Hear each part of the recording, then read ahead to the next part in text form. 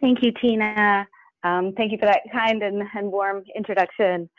It's my pleasure and honor to be speaking to you all today about this topic and my presentation titled When Shelter in Place Isn't an Option, Environmental Health Guidance During the COVID-19 Pandemic.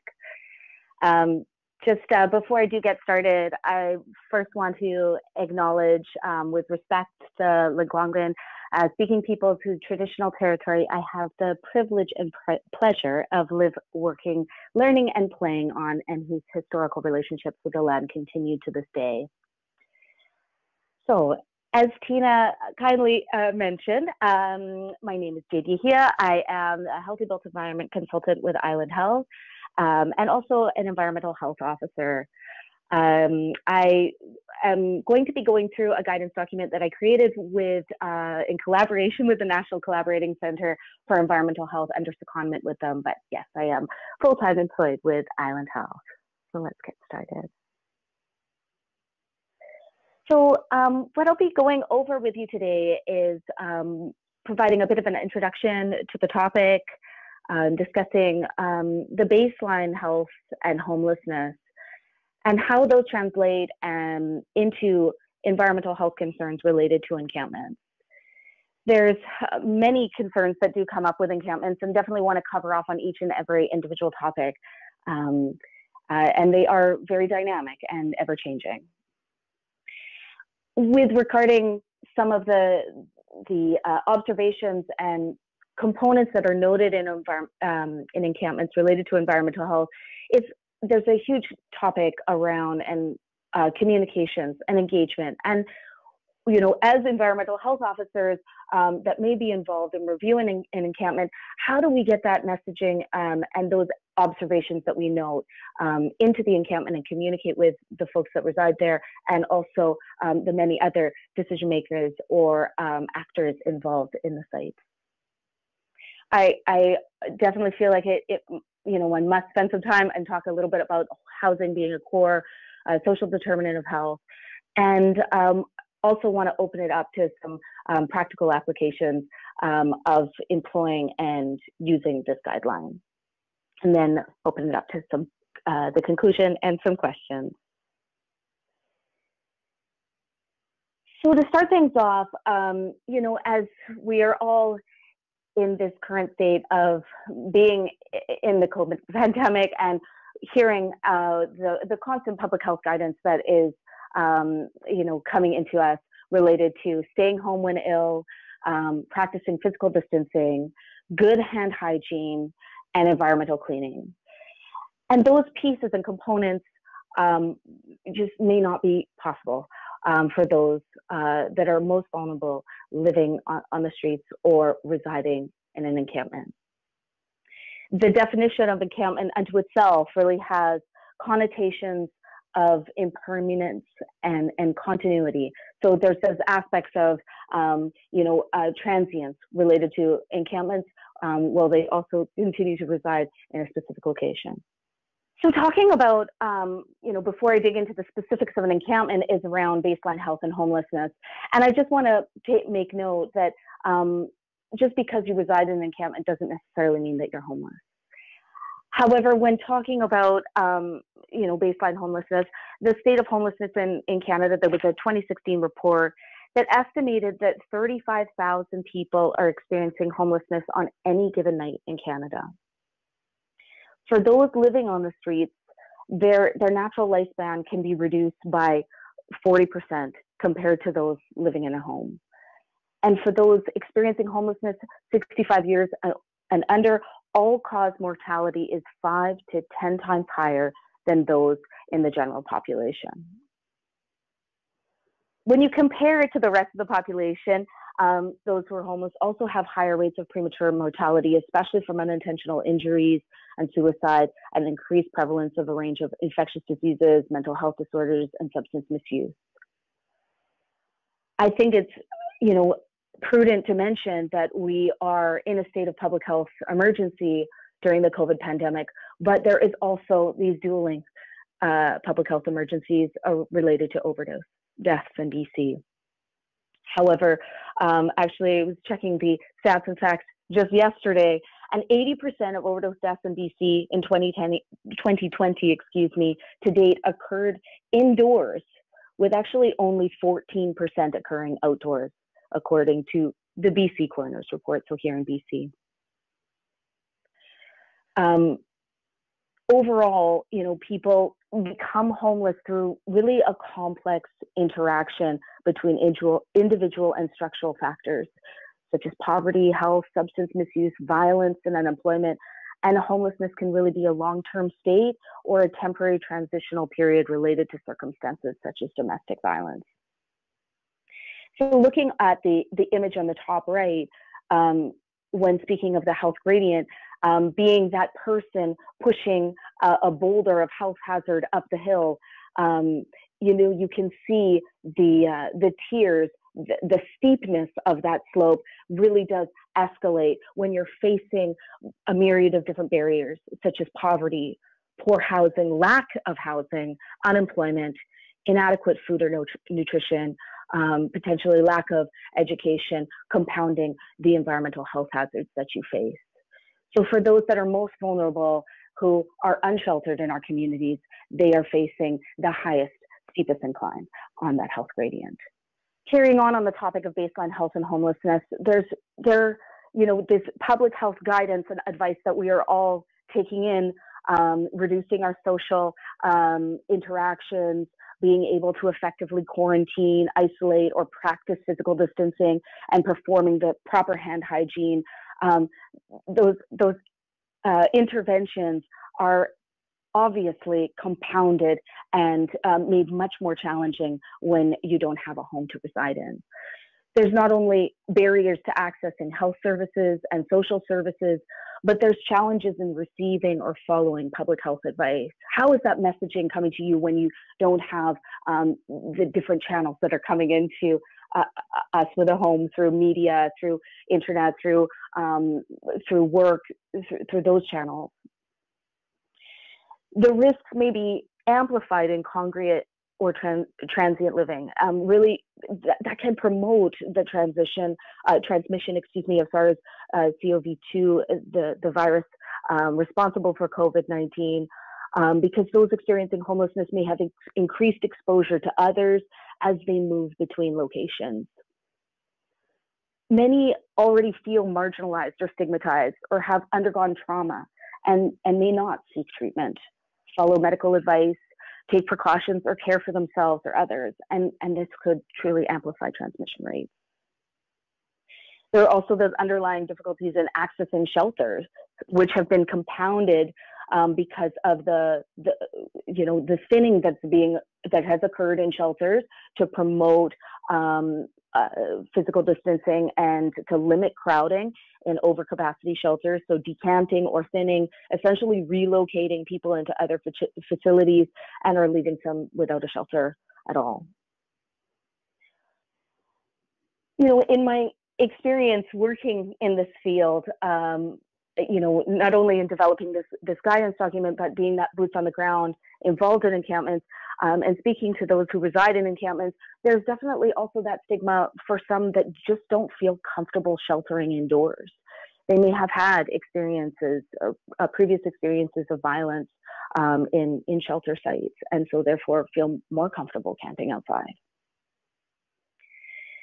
There's also, this is further compounded by COVID, as we have seen outbreaks of COVID-19 in shelters, not so much in British Columbia, not at all, knock on wood, but elsewhere in the country, we have seen them in Seattle, or Montreal, Toronto, and Calgary. So that also adds a further barrier, some concern for people residing on the streets, to maybe some resistance to going and being sheltered in a shelter. So I really wanted to set the stage of that is talking about baseline health and homelessness, and also mentioning the fact that just because you're homeless, it does not mean that you are one way or the other. We cannot paint one brush with those who are unsheltered and the reasons behind why they're there. Everyone does have a story. And so I think it's really important to speak to that. But getting to kind of the root of this presentation is talking about the environmental health concerns in encampments. As one can imagine, and for the many EHOs that might be dialing into this call, or those that maybe in a bit of an environmental health background, you know, we're talking about the foundations, the roots of our discipline: access to potable water, waste management, pest control, food safety, excessive cluttering, which can further compound, proper sanitation or may exacerbate pest-related issues, the environmental exposures from residing in encampment, such as extreme heat or cold, air quality. I put that in there as that has come up because of, fire risk and safety, or those, burning fire to keep warm, and additional considerations, such as, pets. Where are you going to put your pet if you're residing in an encampment? Those fire safety issues, overall safety and security, harm reduction and access to hygiene supplies, access to healthcare services, and overall outbreak planning. So I wanted to kind of share throughout this presentation some, photos that I've taken over the years in related to my work in encampment sites. What about water and water access?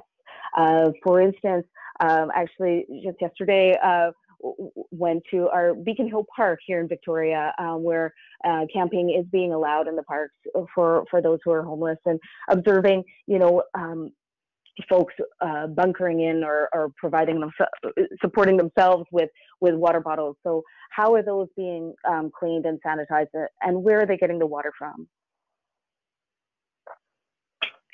In more organized encampments, there has been amenities that have been possibly provided, such as providing a communal water source or tap. So again, being a high-touch surface, how is that being cleaned and sanitized? And the photo on the left there is actually an instance where someone got very savvy and connected the water hose to the tap, kind of monopolizing the water source, but also the hose was sat just in the water basin, creating a cross connection and potentially a risk to contaminating the parent supply. Garbage related issues and concerns. It could be a whole slide series on this. And so proper waste disposal is so key. Adequate disposal of proper capacity and size, but also, lidded containers, something that can prevent pest issues from occurring. What about frequency of pickup?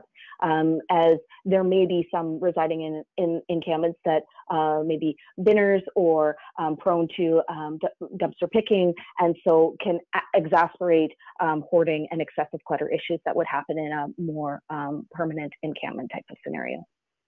Food safety is yet another area where almost could warrant its own slide reel. But how is that being managed within an encampment? Is there a communal site, people, cooking amongst themselves for others? Is there a space and place where food donations are coming into the encampment? What about proper warewashing and hand hygiene? And those who may be unwell, potentially cooking within an encampment? Definitely considerations to be mindful of. There, okay, so. Thank you.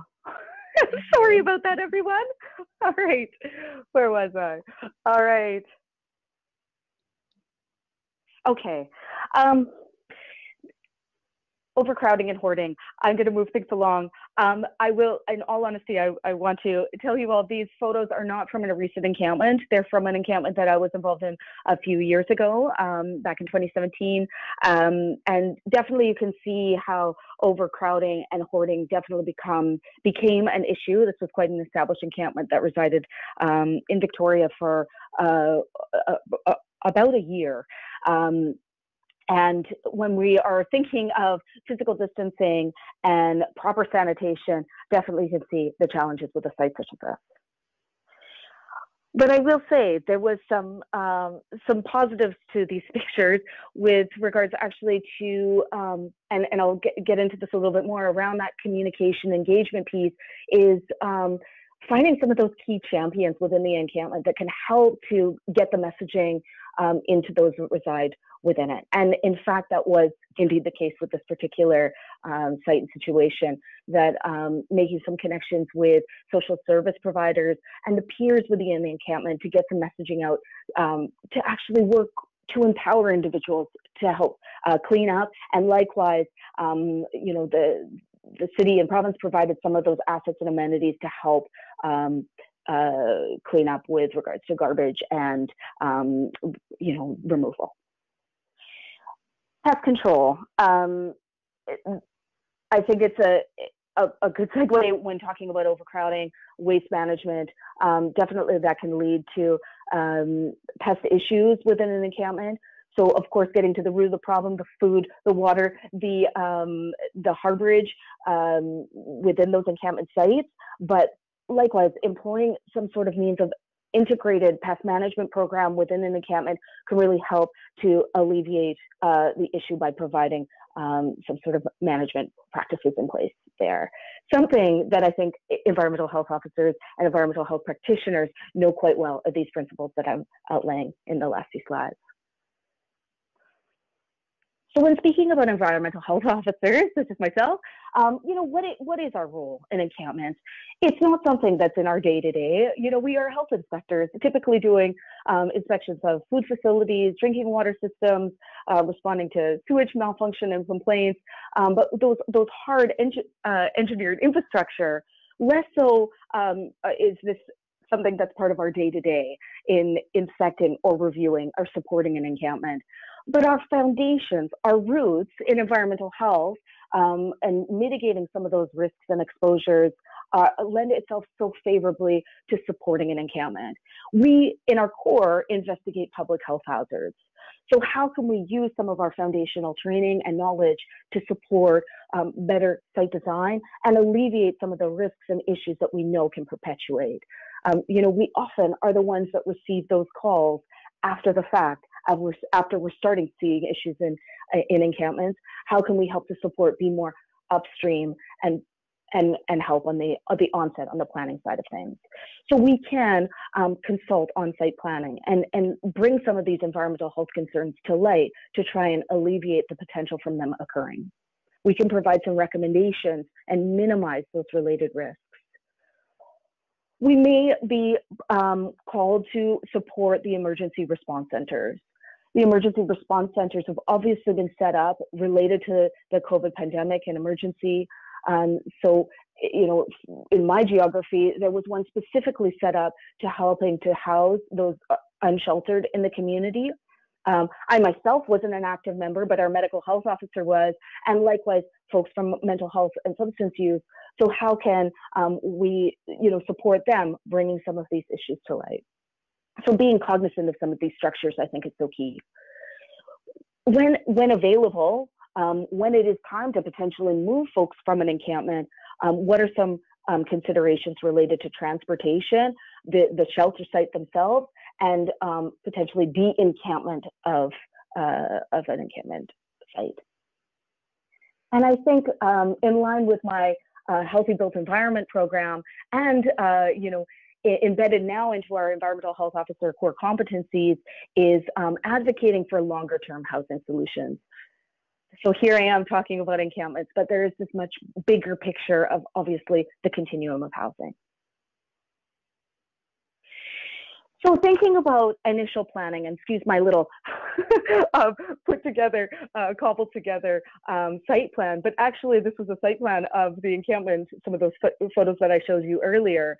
And that was an informal encampment that grew organically. It was not a pre-planned encampment, but I actually kind of redesigned it on how we might consider some of those amenities and assets, especially in the era of COVID.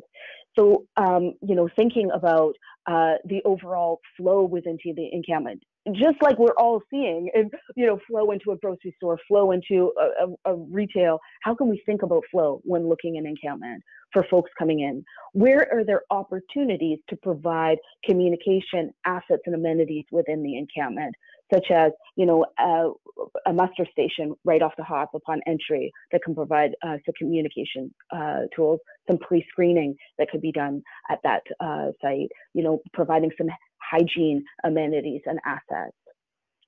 Also, the stars that are illustrated there, the hygiene stations that could be placed and peppered throughout the encampment.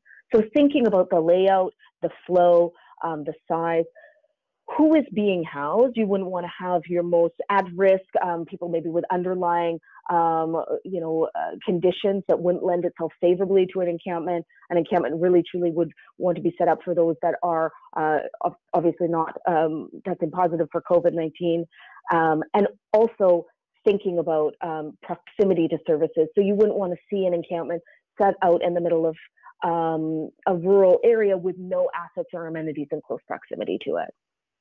As some of you may have had the opportunity to look at the guidance document that I'm kind of going through with you today, there are 3 particular areas that I dug into even deeper, related to hygiene, environmental cleaning, and physical distancing, kind of the key pieces that environmental health folks are supporting through the COVID pandemic.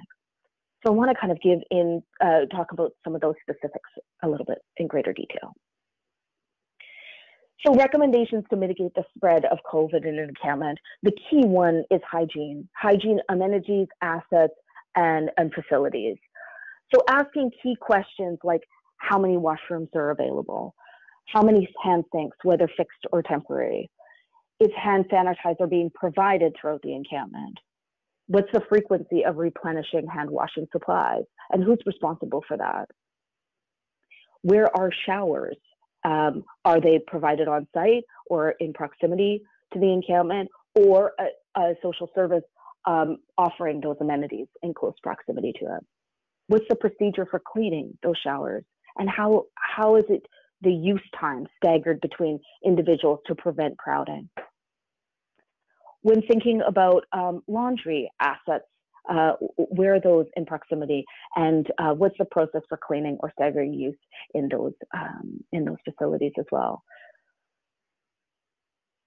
A really great resource actually put out by the National Collaborative Center for Environmental Health, focused in specific to laundry in multi-unit homes and dwellings. So a great resource that I know I've been using at length in some of the laundry facilities related to actually some of the sheltering sites. Some best practice considerations there. What about the cleaning frequency that's happening within encampment? Now, this is a really challenging one, as it's not, again, like hard engineering infrastructure that's necessarily there. But if some of those assets or amenities are being provided, such as showers, washrooms, water taps, if there is kind of a communal food donation space or muster station, hand sanitizing locations, how are those being sanitized? Who's providing the service? Do they have a procedure for cleaning these areas? What sanitizers will be used? What's the frequency? Really, the best practice is looking for a minimum frequency of 2 times per day of those high contact, high touch surfaces. And if tents are being provided, this is an interesting one. What's the cleaning practice for that? The guidance document that's kind of affiliated with today's presentation really gets into some recommendations around these questions. So for instance, ensuring water taps are functioning and stocked and being provided within an encampment, providing sinks or hand washing stations. An ideal great ratio is 1 per 15 to 20 people, and having toilets or hand washing facilities for more than 10 people who are residing in an encampment, and offering these assets and amenities 24/7.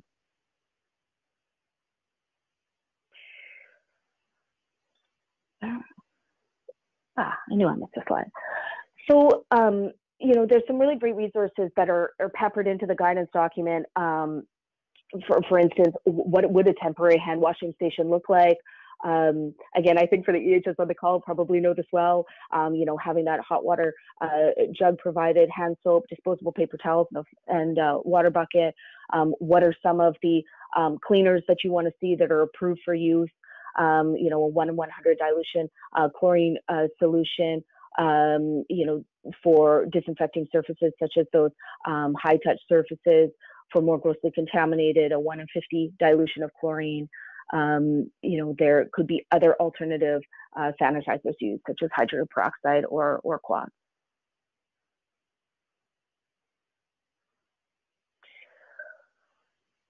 Sorry, I'm bouncing around my sides a little bit here. So moving on to physical distancing, how will physical distancing be met?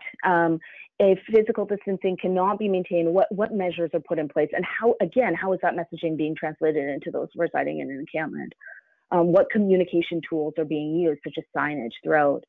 The photo on the right is actually of Topaz Park, an encampment, a more formal, pre-planned encampment that exists in Victoria. And definitely these practices and principles were considered.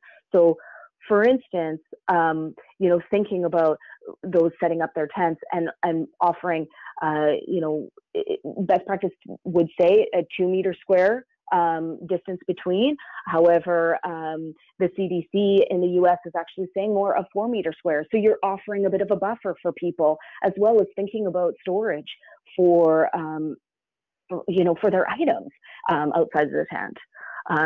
Ideally, really asking people to stay one person per tent. However, if people are in a couple or a familiar unit, then obviously there'd be some other amenities for those there.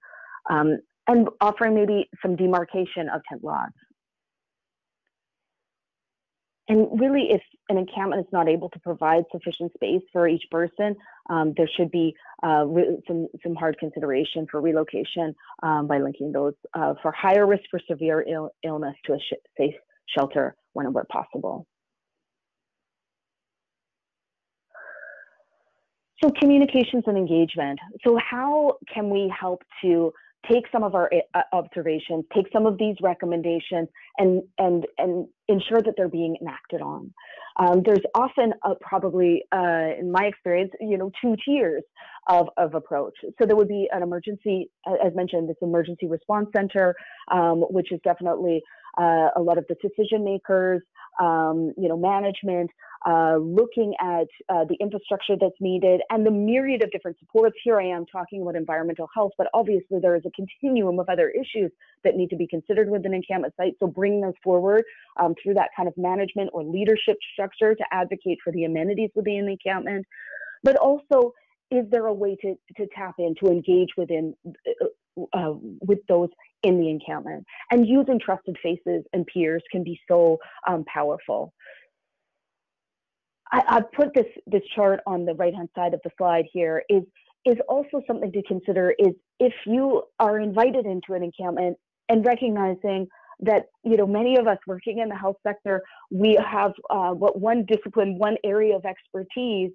If you don't have a colleague or counterpart that maybe from other disciplines or expertise there as a support, or maybe someone that you can bounce things off of, that topic area may be lost in providing those recommendations. So what I'm highlighting here is some health unit support, such as our medical health officers, environmental health officers, of course, but clinical nurse specialists. What about mental health and substance use services, harm reduction, and linkages to health services not potentially being provided by the Emergency Response Center? Also, external partners or other key partners are housing authorities, obviously working hard to get those who are unsheltered housed into shelters, local government staff and leadership. I've made great kinship and connections with our, fire inspectors can be a huge asset and support. Law enforcement, fire prevention, as highlighted to mention, emergency management, outreach teams, homeless service providers, people with lived experience as well to really help provide that perspective, because they may really have some astute observation of what's going to work and what's not going to work, and other supportive services. And this list is extracted from, a variety of different, guidance documents that I look to help build this chart here. So what's a means of providing that communications and engagement? So identifying the key people, the role of peers within the encampment is so key. Looking at signage in strategic locations upon entry around, if there is any kind of like food donation area, hygiene donation area, hygiene stations, washroom, showers, to provide information and education. Actually, in the past few weeks, in my involvement in inspecting and reviewing, looking at some shelter sites in town, there's actually been a bit of a request to mix up some of the signage, because I think we are all in the state too of a bit of messaging fatigue, and sometimes our eyes for the best of us are glossing over some of the signage that we're seeing so prevalent in the community. So is there ways that maybe can mix it up so that it would pop out? I think some great examples, Fraser Health Authority offering a touch of humor in there, and from the region of Peel, really clear, simple, but some other signage that maybe could look to. I find too, in my experience in encampments, there often may be kind of that organically created muster station, if not one formally set up, and a whiteboard or something simple like that to be able to provide information to those in the encampment. How can we tap into those assets? So, not that I am suggesting that an environmental health professional would have a role in each one of these steps here, but I think it's something that's really important that we need to be cognizant of is the continuum of COVID response. What about initial screening, alternate places to shelter, overall? Where is testing made available, and how is that information again being disseminated into an encampment? What's the protocol for contact tracing and surveillance, especially when thinking of a more typically transient and stigmatized population? What's the protocol for transportation or addressing suspect cases? What are social service providers' plans, for their own safety, precautions, and their own sick worker policy? What's the standard for isolation? When someone is maybe got tested, they're awaiting their test results, where are they going to be sheltered? In a separate area? Is there an isolation housing for those awaiting test results, or those that are confirmed COVID positive? What's the plan for de-encampment of the site, and where will people go once the COVID pandemic is over? So again, not suggesting that environmental health folks would have expertise in all that arena, but I think it's a very important piece to be cognizant of this continuum and looking to our other health colleagues to help support these pieces and make sure that messaging is coming across loud and clear to those who need to hear it. I kind of alluded to this early on in the presentation, but housing is truly a core determinant of health. It's a topic of health equity and human rights. And, safe and secure shelter and housing with sanitation facilities are definitely preferable to anyone living in an encampment, for sure, without a doubt. But, we are seeing them happening more and more prevalently. And I think it's an important piece that there is a great deal of stigma attached to encampments. This quote here in italicized is actually from the UN Special Rapporteur released this year about the human rights issues related to encampments, but ensuring access to essential services, including clean water, rights to housing, health, sanitation facilities, electricity and heat, as well as support services. I see a lot of pieces, a lot of words popping out to me, core environmental health aspects that are a basic human rights issue. So how can we, act as an advocate for those pieces to keep us all safe and healthy? I wanted to present also, again, thinking of the continuum of COVID response, but the continuum of housing overall. What are some, other alternatives that can be looked to? There's some, some really great examples that highlighted in the guidance document. I definitely would encourage, if you have time, to check them out. One in particular is a place and space called Dignity Village in Portland, Oregon. And it's a tiny house village that was created predominantly in an industrial area and space. It does have communal washrooms, a communal kitchen, and the health department does check that health and safety standards are met. But one piece that is, quite beautiful about Dignity Village is it is really about that. It's about the empowerment aspect. It's about the aspects of creating a community and a low barrier transitional space and place to get people, back on their feet and into more longer term housing options. One thing that came across to me loud and clear in my time and experience working in encampments is they can offer and create this space of community and bolster well-being for those residing within them. So it's something to definitely, I think, of course, be mindful of. And when thinking of the longer term continuum of housing, when thinking about, advocating and working with local governments to promote health considerations in land use planning, so integral to my healthy built environment work is advocating for affordable housing options and a diversity of options within communities. Obviously, these are longer term solutions and not something that can be done in the immediate per se.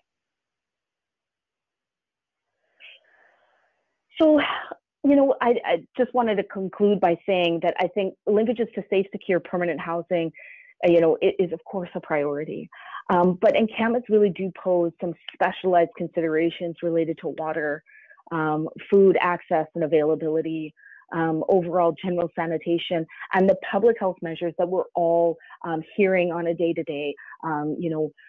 Thinking about staying home when ill, basic hygiene, environmental cleaning, and physical distancing are pretty key components that need to be thought out and thoughtful in an encampment.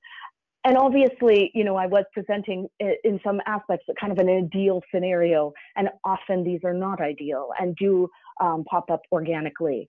So how can we take a risk assessment style approach in thinking about what is the highest risk issues that need most immediate attention, and then work through those to have those corrective actions taken on a step-by-step basis. So. And then just a little plug for the resource that, as I said, goes along with today's presentation. I really appreciate and thank you all for your time. And I might just open it up for questions. Thank you. And sorry for the glitch there earlier. Fantastic. Thanks so much, Jade, for the wonderful presentation. So I guess we'll open up the floor for questions now. If any questions, feel free to type them into the chat box. And Jade, I think if you move your cursor over to the top, you might see a chat box bubble you can click on. You should be able to see the chat bubble there. Sure. Thank you, Tina. I do. Okay, great. So I'll give people some time to type questions in if they have questions for Jade.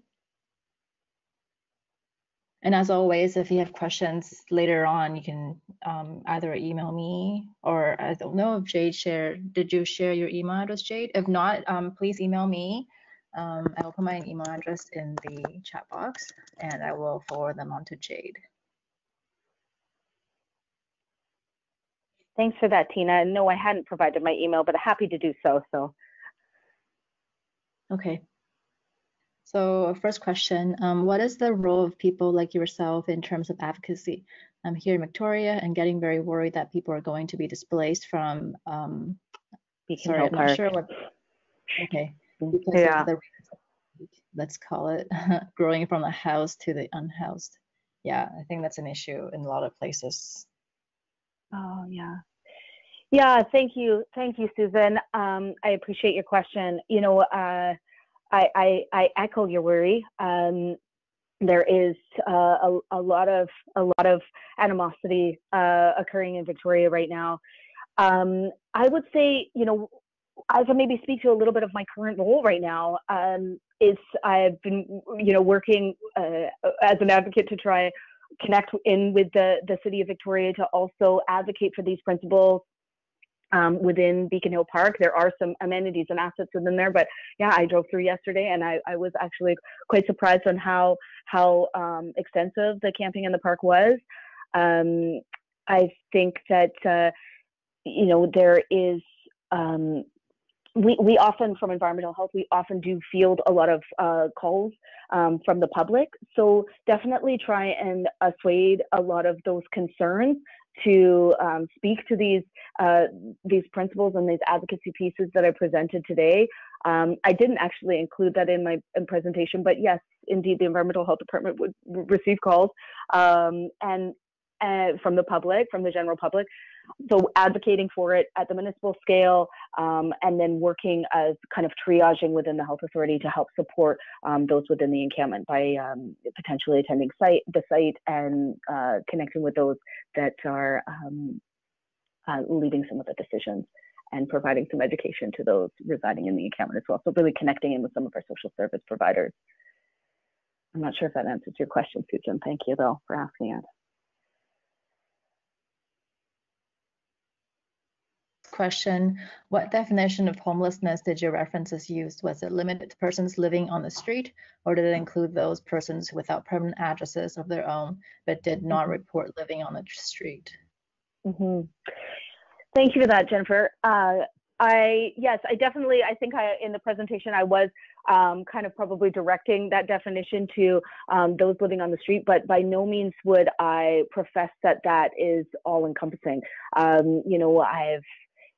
been involved in encampments where it's people living off grid, more in the woods, more rurally, couch surfers, dealt with situations with people more living in their cars, transients living, couch surfers. One of my big concerns in this topic is, as we are, so many of us out there in the world are facing layoffs or more longer term unemployment, how are we going to see those numbers really on the uptick and rise of people without a shelter in place to live? So definitely I want that definition to be much more all-encompassing, because I think it also gets at the dynamicism of people who don't have a full-time, secure, stable housing. Thanks, Jade. Next question. Looking through an HIA lens, if we wanted to provide environmental health guidance to companies on dealing with COVID-19, how would we need to prepare and what would we need to do? I'm not sure if that's... Yeah, so thanks for the question, Elaine. I'm wondering if you're speaking to companies broadly, or relating to housing, homelessness, and encampments. Maybe I'll frame it such as that, because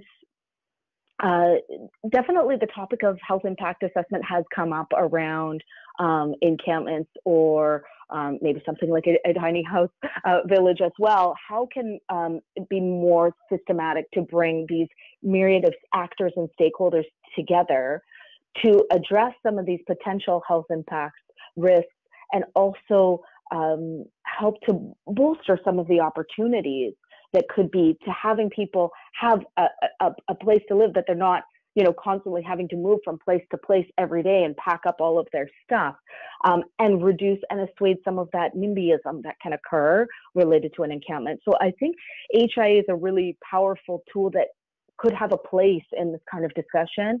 How is there a way that we can create a little bit more of a seamless transition between an encampment into a community, where actually there is not some of that that hate might be occurring, like Susan was speaking to in her previous question. So I'm not sure if that answers your specific question, but I definitely think that there's an opportunity for HIA in this discussion as well.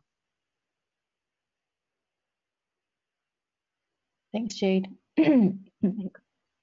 Just give a little bit more time for others who might have more questions. Okay,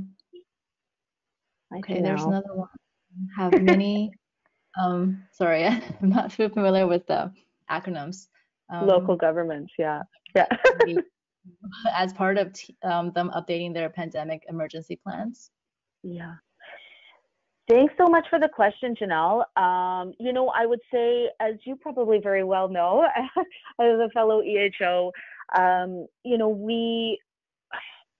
we often are not brought into this discussion until we are starting to see a plethora of complaints related to, water, sanitation, cleaning, pests, waste disposal, a big one.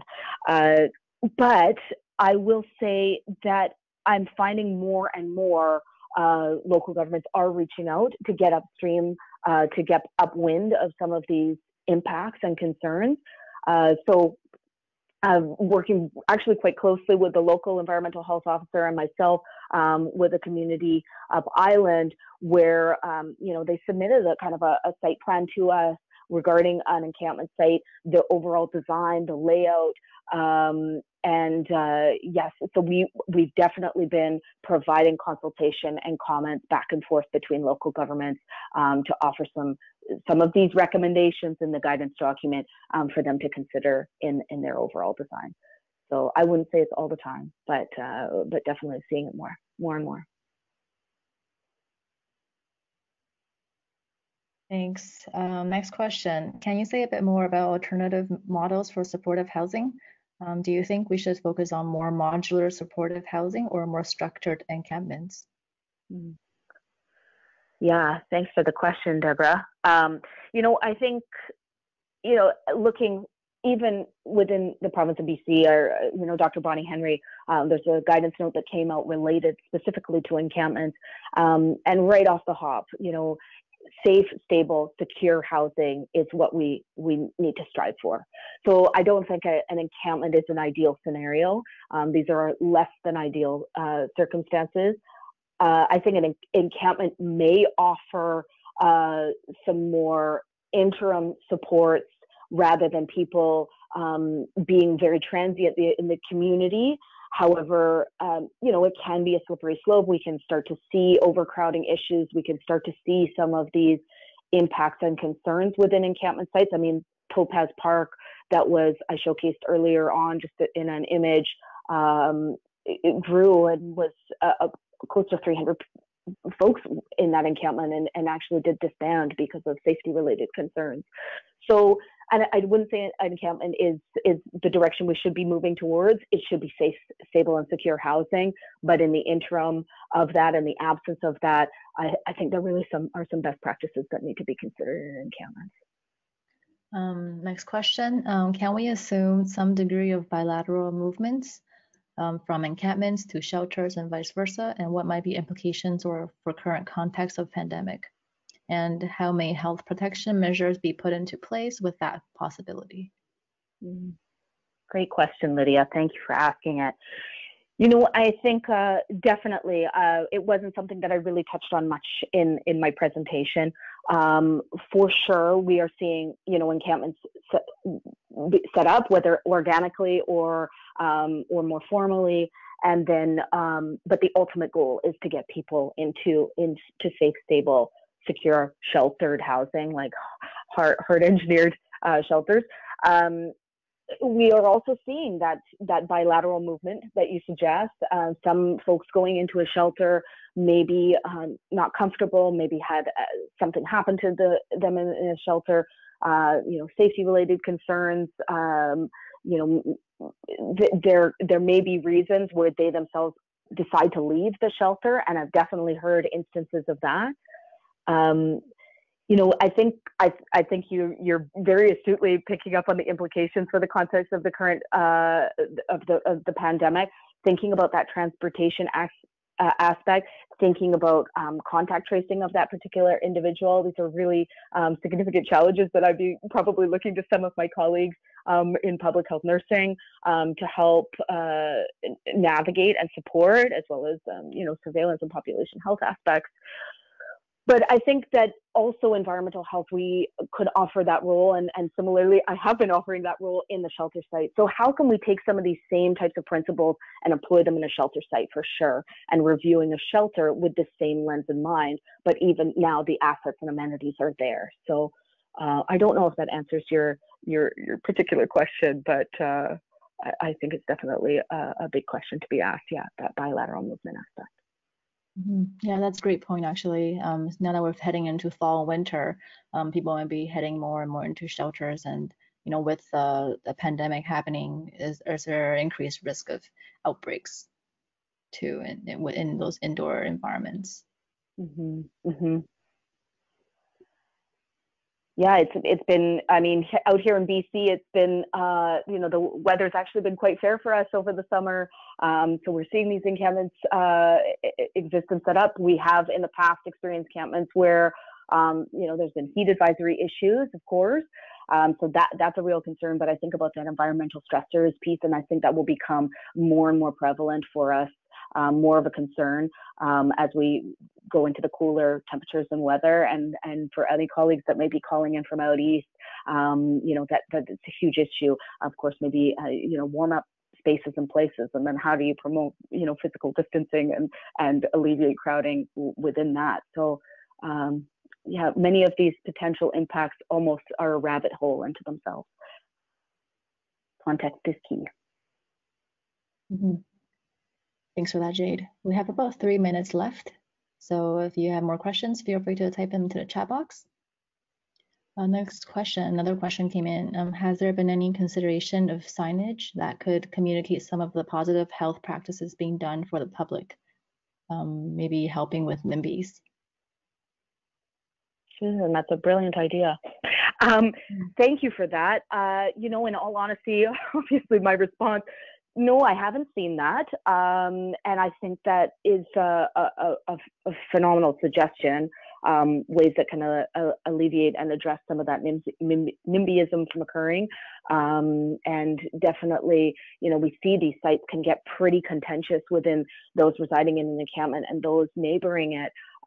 So if there's a way to provide a little bit more of cooperation or communication, that would be incredibly impactful and help to address and alleviate some of the stigma issues that I spoke to earlier. So thank you for that. I'll definitely be taking that to home and to heart and to practice. Okay, thanks, Jade. Thanks so much to everyone for joining us today and for your thoughtful questions.